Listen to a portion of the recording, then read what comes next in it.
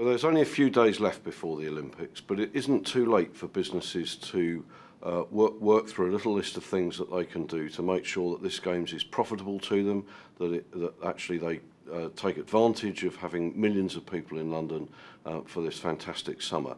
The first is to check the information we put out. Getaheadofthegames.com has every piece of information that a road or public transport user would need in order to plan in advance.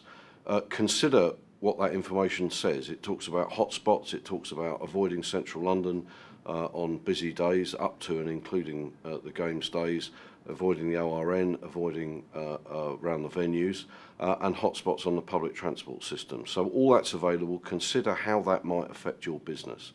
Then clarify with your staff, with your suppliers, with the people you supply, how that will make a difference, and consolidate that information into working arrangements that will actually work for your business.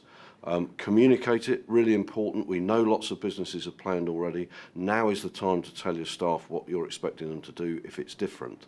And last of all, but very importantly, don't chance it. Don't think that people on the first day of the Games, Monday the 30th of July, will just go about the city as normal, because they won't. There are a million extra people here. It's the world's biggest sporting event. A bit of planning now will make a difference between misery and congestion, and actually having a successful Games, business doing successfully, London having a wonderful summer.